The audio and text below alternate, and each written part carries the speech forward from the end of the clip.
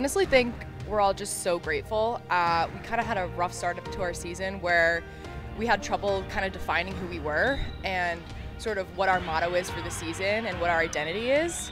And so I think we're just really proud and happy from where we started and where we got to. It really just shows the resiliency of our players. I think the year started off with a couple bumps, and they really dug in and focused and just tried to make sure that they were getting better every day, and it just shows the resiliency that they had and how they kind of came together. So I think that's probably why we're most proud, rather than it being the accomplishment of making the tournament. I think I'm just so happy for my teammates. I mean, this specific team has gone through a lot of adversity, especially with COVID. We lost a whole year, and I think we could have done like so much more with that year.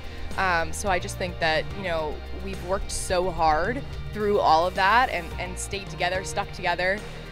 And I think I'm just so proud, and we're all just so proud to, you know, wear the H across our chest and represent like we know we could.